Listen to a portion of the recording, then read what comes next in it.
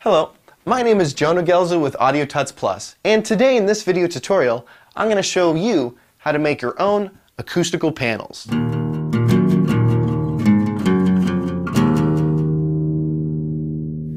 I decided to turn my den here at home into a bit of a studio.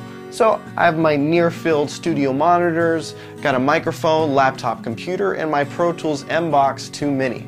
However, the only thing that was left to do was to start to acoustically treat the room. As you can see, I have two parallel hard surfaces. So when the sound travels out of the speaker, it hits the wall, travels back and forth, bounces off the back, comes back to my ears, and colors the mix.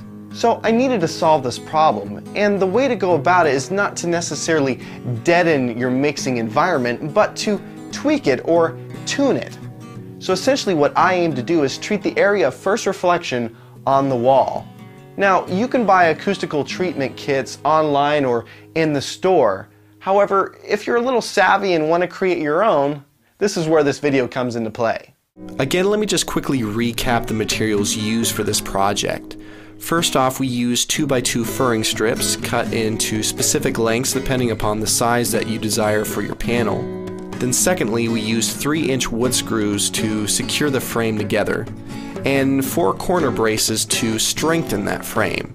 And then for the face of our panel, we used burlap fabric and stapled it to the frame using a stapler with 3/8-inch 10mm staples.